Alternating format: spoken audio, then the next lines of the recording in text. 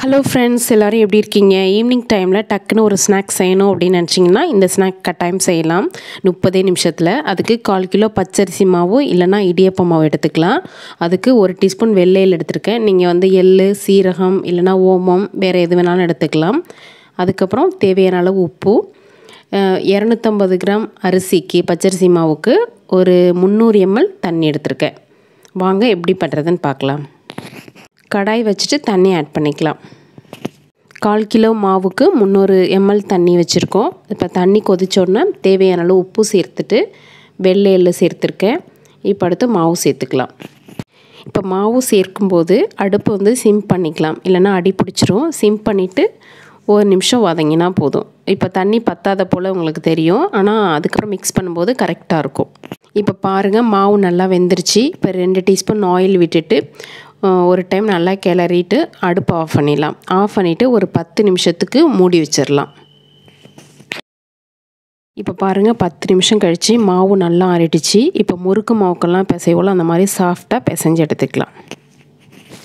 இப்போ மாவு பாருங்கள், நல்லா ஒரு 5 நிமிஷத்துக்கு பிசைஞ்சிட்டோம். இப்போ உடனே ரெடி பண்ணிடலாம். இப்போ ஸ்லாபை நல்லா க்ளீன் பண்ணிவிட்டு அந்த 1/4 கிலோ மாவு பண்ணி வச்சுருக்கோம்ல, அதை வந்து 3 சைஸாக பிரிச்சுக்கலாம். அதில் ஒரு சைஸ் ஃபஸ்ட்டு போட்டு காமிக்கிறேன். நல்லா தின்னாக திரட்டிக்கணும். சைட்லலாம் உடையிற மாதிரி இருக்கும். அரிசி மாவு அப்படிங்கிறதுனால அது பிரச்சனையே கிடையாது, கட் பண்ணி எடுத்துக்கலாம். நல்லா இந்த சப்பாத்தி எப்படி பண்ணுவோம் அதே மாதிரியே தின்னாக பண்ணிக்கலாம்.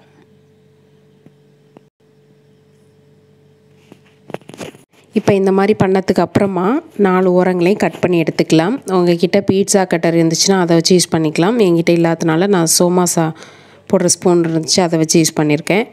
இந்த மாதிரி இடையில வந்து ஃபோக் வச்சு ரொம்ப அழுத்தமாக பண்ணிடாமல் மைல்டாக பண்ணிக்கணும். இப்போ வந்து உங்களுக்கு என்ன ஷேப் தேவையோ, ட்ரையாங்கிள் ஷேப்போ இல்லை வந்து ஸ்கொயர் ஷேப்போ அதை மேலே கட் பண்ணிக்கலாம். நான் வந்து ட்ரையாங்கிள் ஷேப்பில் கட் பண்ணியிருக்கேன். இதே போல் ஒவ்வொரு உருண்டைகளாக பண்ணி எடுத்துகிட்டு பொரித்து எடுத்துக்க வேண்டியதுதான். ஒரு அரை மணி நேரத்துலேயே ரெடி பண்ணிடலாம். டீ டைம் ஸ்நாக்காக ரொம்ப ஈஸி. இப்போ எல்லாமே கட் பண்ணி எடுத்துட்டோம் பாருங்கள், இந்த மாதிரி தான் இருந்துச்சு. இந்த ஷேப்பை வந்து நான் ஓரங்கள்லாம் கட் பண்ணல, அதை வந்து உருண்டையாக்கி இதை வந்து ஸ்கொயர் மாதிரி கட் பண்ணி வச்சுருக்கேன். இப்போ பொரிக்கிறதுக்கு தேவையான ஆயில் வச்சுக்கலாம். ஆயில் வச்சுட்டு ஒரு 1-2மா மெதுவாக எடுத்து போடணும். பிளேட்டில் உள்ளதை எல்லாமே போட்டுட்டிங்கன்னா ஒரு மாதிரி எல்லாமே மிக்ஸ் ஆகி பதத்து போன மாதிரி ஆகிடும். அதனால் இப்படி பண்ணால் தான் கிறிஸ்பியாக வரும். மேலே வந்தோடனே திருப்பி விட்டுக்கலாம். இப்போ எண்ணெயோட சலசலப்பெல்லாம் அடங்கினதுக்கப்புறமா வெளியில் எடுத்துடலாம்.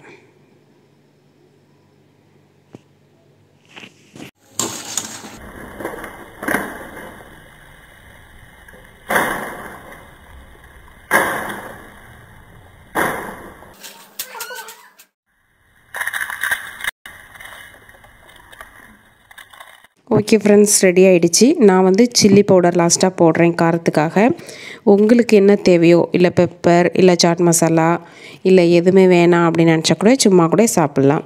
என்னோடய வீடியோஸ்லாம் பிடிச்சிருந்தா சப்ஸ்கிரைப் பண்ணிவிட்டு பக்கத்தில் உள்ள பெல் ஐக்கானையும் ப்ரெஸ் பண்ணுங்கள். மீண்டும் மற்றொரு வீடியோவில் சந்திப்போம். தேங்க்ஸ் ஃபார் வாட்சிங்.